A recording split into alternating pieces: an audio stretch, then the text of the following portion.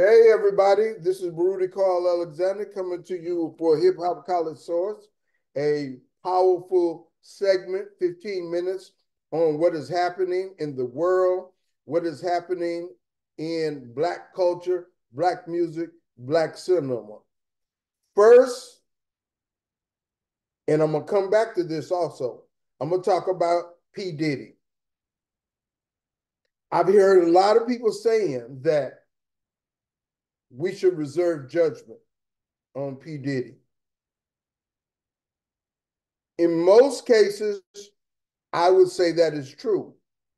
But where is the the claims, the negative input, the people who are screaming, do something about this guy coming from? They're coming from Black people. He has had at least 3 lawsuits going on, and now we're hearing going back years some of the dirt he's involved with. And just like with Michael Jackson, R. Kelly, Bill Cosby, when there's that much information out there, I don't believe you could tell me a person that has had a lot of negative input that most of those elements were not true. Because if you ain't out there doing anything, people just don't go out of their way to say stuff about you. Maybe if you're in politics, yes.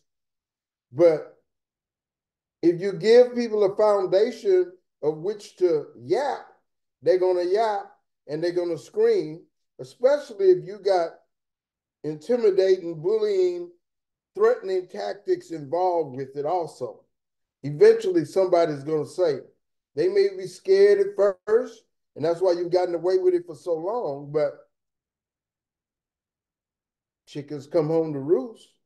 The old Malcolm X statement.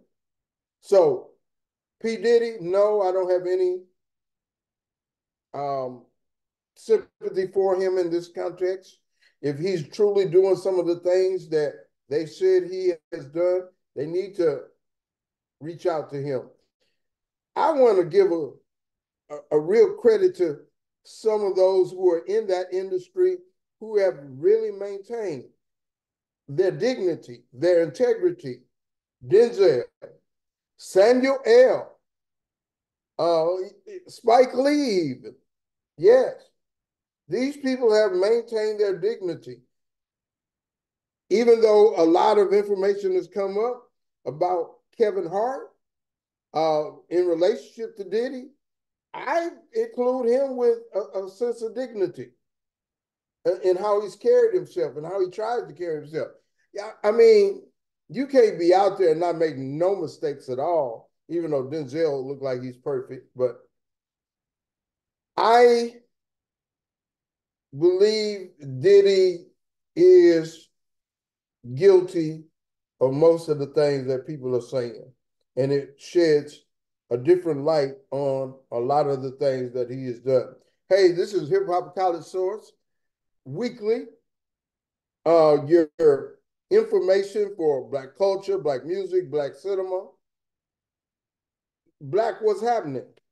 And I've wanted to do this for a while. And again, we want to start at 8 o'clock, but if we don't start at 8 o'clock, the main thing is we do it every Sunday.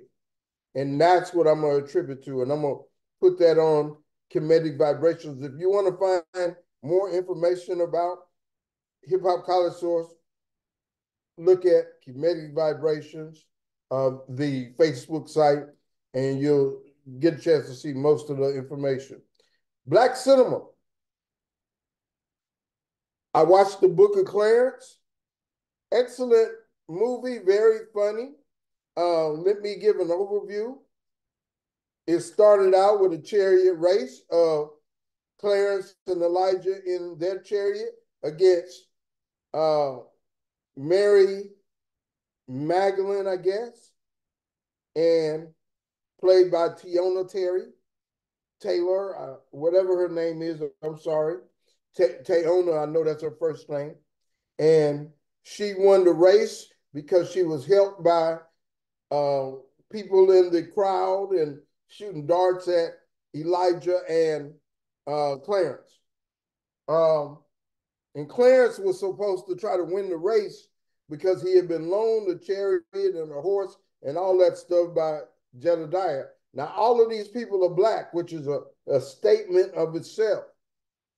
And in reality, if you look at where Israel is in the world and look at the times that all of this went on, um, it's pretty sure that those were black people. And they are depicted as black in this particular movie. So Clarence uh, went to talk to Jedediah. He said, say, man, I lost your money and all of this. He said, well, I'm going to give you a little bit of time to go and find it. So he was trying to figure out how he could figure out how to get him some money to pay back Jedediah, who was a hard brother of the world, and of that particular world. So he went around, he was smoking weed, he sells weed and steals wine. And all of this was shown like homeboys in the neighborhood. So you had Elijah, you had Clarence, Jedediah, and Clarence's twin brother was Thomas. And he was a disciple. And they did show the disciples and Jesus. And the way that they depicted them, I thought it was very good. They depicted them as serious spiritual brothers, that they walked in step with Jesus, like the brothers walk with Malcolm X. And when he moved, they moved, and it was all strong and powerful. And I'll get to more of that later. But Clarence was trying to figure out how he was going to get this money. He said, okay, I'm going to become the 13th disciple. So he tried to become a disciple. They laughed at him. And so, but Judas, who is depicted as a scheming, slimy, backstabber kind of guy that he's depicted as in the Bible. So he lived up to that, played by Michael Ward. Very good depiction. Clarence went to a guy who was a slaveholder. I forgot his name. But the guy who was the slaveholder, he held about 12 slaves. And he said, you can have my slaves if you beat my greatest warrior, Barabbas. So Barabbas came up out of the ground. He was in the trap door on the ground. And Clarence beat him through trickery.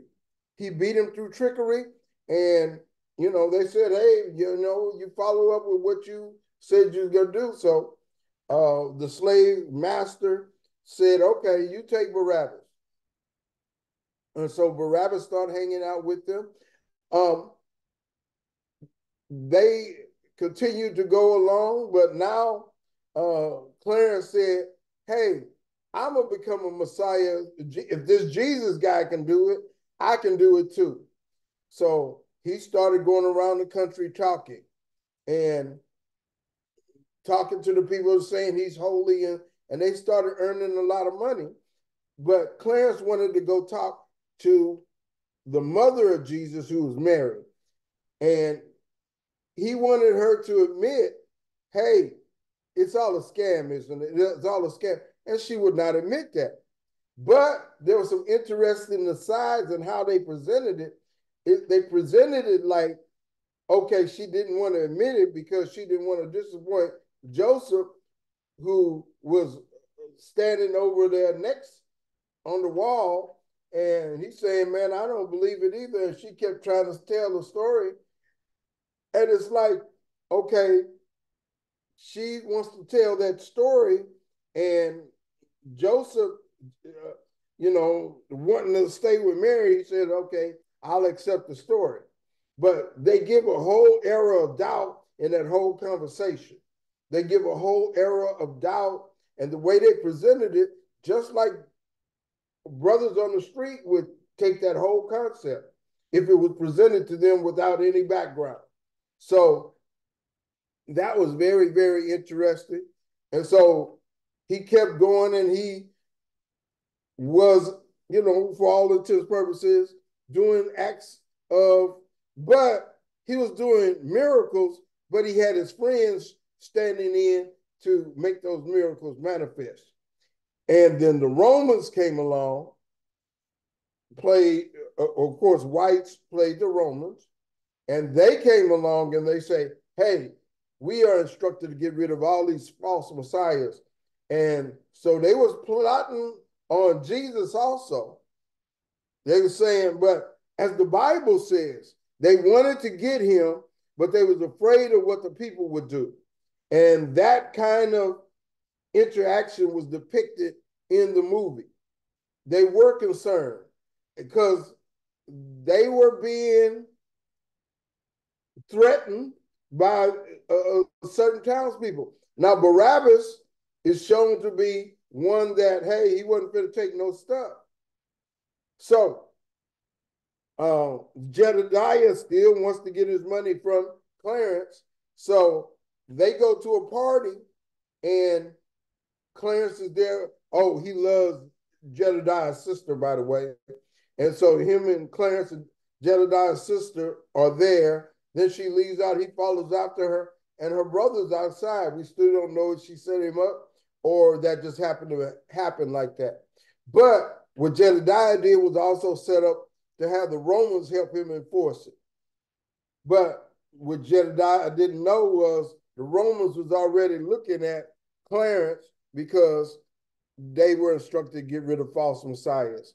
So they grabbed Clarence. Barabbas fought against them, but he had to run. And he ran away. They speared him several times, but he still got away. So they took Clarence, and Pontius Pilate, playing by James McAvoy, said, hey, if you can walk on water, we're going to let you get away. We're going to let you go on by it. And to surprise, Clarence walked on water. And of course, Pontius Pilate said, well, now you're proving like you're a Messiah. I got to kill you. But he tried to get him to tell on Jesus. He said, if you tell on Jesus, that's what we really want. We're going to let you go. But Clarence wouldn't do it. So last part of the movie is they take him through all the torture and everything, and they eventually kill him. But you do see those scenes of Jesus showing miracles. He also mentions that somebody is going to sin against him and give him up, and it's shown that it's going to be Judas Iscariot. And one of the great scenes in the movie was where Mary Magdalene, played by Teyona Terry, was being stoned. They were throwing stones, they were hitting her, hurting her, and then Jesus came along, and Jesus put his hand up and stopped the stones in midair. He stopped the stones in midair, and then he talked to the people in the crowd. He said, I know you. What's your name? Jezebel. You're a sinner. I know you. What's your name? You're a sinner too. If those of you who are without sin, you are welcome to throw the first stone. Of course, everybody stopped. And then he healed Mary's wounds and told her to go on her way. So the gravitas of Jesus is present throughout. But the movies are about Clarence. And back to Clarence, so they took him to the stake. He carried it, and they depicted him being nailed in the hands and being nailed in the feet. And, then a very interesting thing, they had a white beggar who was there in the beginning of the movie. He was looking dirty and ugly and everything else. But Jesus toward the end of the movie, gave him coins, repeating coins, and he took those coins and he had the ladies clean him up, and he started looking like the traditional description of Jesus. And everybody was falling out over him. But then the Romans saw him and said, okay, that's another guy playing Messiah. So at the end of the movie, he was up there on the stake at the same time as Clarence. Now, some people will say, yeah, but Clarence and the Bible doesn't mention that. But we do know that during that time, over 3,000 Jews and different people were put on the stake, a whole lot of people, before Jesus, after Jesus. Now, Jesus mentioned in the movie that he would be double crossed and he would be given up in 3 days. We are not shown that. But it could have happened 3 days later. But they showed a depiction of Clarence and Benjamin, who is the white, quote unquote, savior, getting crucified. Now, 3 days later, it could have been Jesus and Barabbas, because Barabbas wasn't taken at that time either. Now, the Bible says that Barabbas was healed. Not healed, excuse me. Barabbas was set free because they wanted Jesus. So I say all that to say, I thought it was a very good movie. I think everybody should see that movie and think about it in the real sense of these things happening during the time, how would they come about? How would they be seen in real time? Now, we know the story of Jesus really manifested after his death, that when the Romans took over and they brought about the Council of Nicaea, that's when the divinity of Jesus was established. Whereas Arius said he wasn't divine, but the Roman bishops wanted to depict him as that. And they had their reasons for political purposes. But I can't possibly say everything in this particular setting at this time, but you go see the movie, The Book of Clarence, for yourself and let them present the ideals to you. And the discussion of the Bible and Jesus is an ongoing discussion that will continue forever. But just add different things to your discussion and try to look at it from a realistic standpoint of what must have been going on, you knowing the nature of man. Okay, my last thing, and I don't have as much time, but I want to share that the movie Origin, Caste, is a great movie, and I see why it won awards, by Ava DuVernay. She should have got nominated for, she did get nominated for Academy Award, I believe. She got nominated for it. Now, I see why I got so much attention too, because it was showing the system that the Nazis used to subjugate the Jews. It also discussed very deeply the system that is used in India, the caste system that developed the system that made a whole group of people untouchables. And what the movie is saying, that the people in the United States who wanted to have a legal basis for subjugating Black people and have it make sense, they use those systems. But even deeper, the Nazis used the American system that they used for subjugating Black people to subjugate the Jews. And that movie is very strong on that context. And we are going to continue to talk about the principles of Origin, Caste, that movie, and how it is so true. And one important thing that she was saying, it's not just based upon race.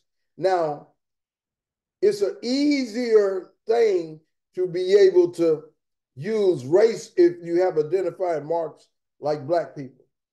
But in any case, people will find something to say you are not as good, and we can subjugate you and make sure everybody is better than you. It's something that throughout time people have tried to use. In the case of India, a certain group of people they labeled as untouchable. I believe they're called the Dalits. Um, I, I do not know the pronunciation of the word, but you should see that movie so you can be clear about it. But what I'll do is next show I'll have more information about it. On the website, Kinetic Vibrations, the Facebook site, I have that book of origin, caste, um, the origin of the caste system by Isabella Wilkerson, who the whole movie was about her journey. And that part of it was strong too. Ava DuVernay did a great job. And she deserved all the accolades that she's been presented. That's all that I have. And we will see you next week. If it's Sunday, it is Hip Hop College Source Weekly. I thank you very much. We'll see you next time, next week. And it may not be 8 o'clock. It might be 9 o'clock. It might be 10 o'clock. It might be 12 o'clock. But if it's Sunday, we're going to talk about it. Thank you. We'll see you next week.